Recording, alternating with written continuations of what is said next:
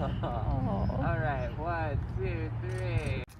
Oh, is right. The bond between pets and their owners is unbreakable. One Knoxville family realized that yesterday when they were reunited with the dog they lost 10 months ago. KDN then explains how a post from Young Williams Animal Center sparked the special moment.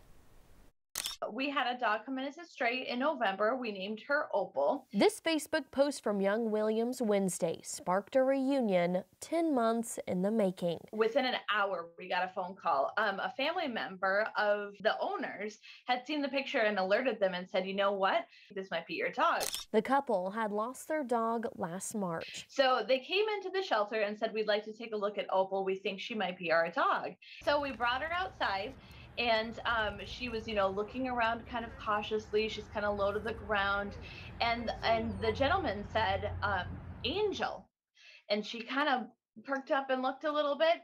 And, she gets some recognition. He said it again, Angel. And all of a sudden she saw him, it connected, and she just started jumping all over him with little yips. She was so excited, just barking to see. I mean, it was clear that this was her owner. Whether it was by chance or destiny, Angel found the right way home. Now she's going home with a microchip. So should it happen again, she's got that microchip as that added benefit to help her find her way home.